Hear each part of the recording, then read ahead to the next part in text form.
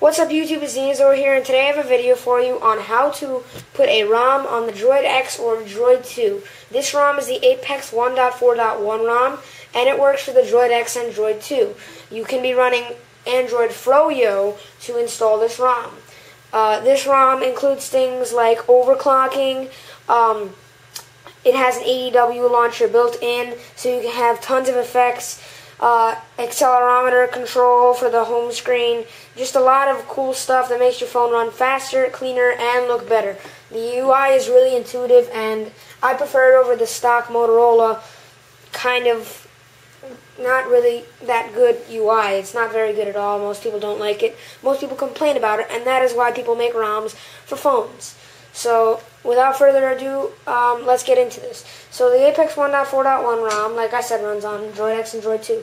So, in the description of the video, I'll have a link for the Droid forum, and there's a link. There's two links: the Droid X version 1.4.1 and the Droid 2 version 1.4.1. I have a Droid X, as you can obviously tell. So, I'm going to download the Droid X one. So when I click on the Droid X one, window pops up, and window is MediaFire. In MediaFire, it's going to say Fabulous Apex 1.4.1.zip, and it's going to say click here to download. Once you download that, it's going to appear in your browser downloads, and this is what it is. Fabulous Apex version 1.4.1.zip. You want to put that on your desktop to make everything look like this. So when you put it on your desktop, you're going to have a folder called Fabulous Apex version 1.4.1.zip. You put that on your desktop, and then you connect your phone and turn it on to USB debugging, enable that, and put it on USB mass storage. How you do that is you take the phone. Let me zoom out here. Take the phone. Pull down this bar. Make sure it's connected by USB. See, USB. USB connected. So you pull down the bar, and you go to USB debugging connected. That's enabled. And you go to USB connection, and make sure it's on USB mass storage. Not any of the others, but USB mass storage. So you click OK, and your computer will recognize this as another drive. So what you do, you go to Windows Explorer, and you can open up, you can go into Computer, and you go into Removable Disk F. That is what my computer recognizes my phone as. It might be different for yours, or if you renamed it, then it will be different. But either way, your computer will recognize your phone, hopefully, and then you can put the file on. So the file is over here, right there. You click it, and you drag it here. So you have this, and you put it on the root of the SD card. Do not put it anywhere else, just the root. So I already put it on there, and you can see it says Fabulous Apex version 1.4.1.zip on my SD card. So what I'm going to do then is just go over here, right click on Removable Disk F, and go to Eject. Don't ever pull it out, because if you have it open, bad stuff could happen. So always click Eject first. Okay, so now that's all you have to do basically for the computer. You can disconnect your phone, but I'm not going to do that right now. So what you need to do is you need to download a couple things. Well, actually, you can do more than one thing, but only one is needed. What you need to download is the Koush Droid X Recovery Bootstrap or the Koush Droid 2 Recovery Bootstrap.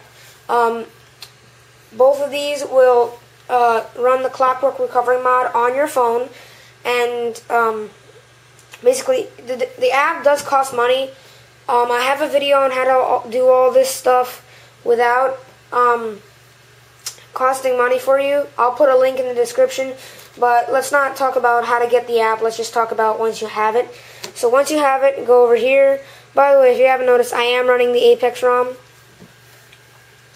So the Droid X Bootstrapper right here. So it's going to give you two options, Bootstrap Recovery and then Reboot Recovery. what you need to do is click Bootstrap Recovery first. Click on it. It's gonna click Success, and then Reboot Recovery. Your phone will reboot into Clockwork Recovery mode. You should see a green screen. It's going to be black and with green icons, and the way you scroll through it is with the volume rocker, and to select something you have to click the camera button. Same thing goes for the Droid 2. So it's booting up, and that's the green screen I was talking about. Green icons. So what you have to do to install the Apex ROM, you have to first wipe your cache partition. So click camera button, and there are a bunch of no's and then one yes. The yes is the one with the extra letters. That will allow you to wipe your cache. Then you have to scroll down and click on that.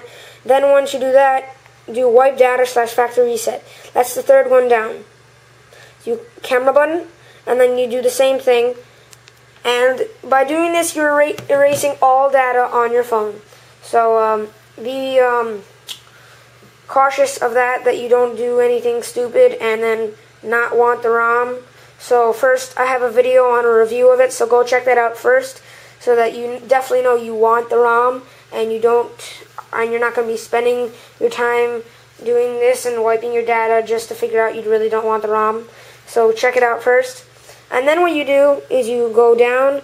It's the install zip from SD card. It is the 5th one down. So click camera button, and you have 4 options. Go 1 down. So it's choose zip from SD card. Then you have a bunch of stuff appear on the screen. For me, I have 2 Apexes. One just says Apex, and then if I go all the way up and then now to the bottom of the list, it says Fabulous Apex. Don't click on Apex, click on Fabulous Apex, and make sure it says the version number. So if I click on this, it's highlighted on Fabulous Apex. See if I can get that into focus. If not, it doesn't really matter. So I click the camera button on Fabulous Apex, and then it's going to give me the same thing with the options. When you click yes, it will do this whole thing with the phone. It'll start like resetting. You're going to see a screen pop up, like loading, and then it's going to reset the phone. And the first boot up is the longest one. It's going to take really long, like at least a minute to 2 minutes, sometimes even 5 minutes I've heard, because your phone is just getting used to the first initial boot up, and it's just getting used to installing the new ROM. So that is normal, and you're going to hear a really loud noise, and that's going to be the Apex boot up. You're going to have a flashing Apex sign that turns green and white. So when that's done, your phone will return to normal, and you'll have to set it up just like you did when you got it. So I'll have all the links in the description here. Hope you enjoyed the video. Hope this was helpful. If not, tell me what I could have done better. So please rate, comment, and subscribe, and I will have more videos soon.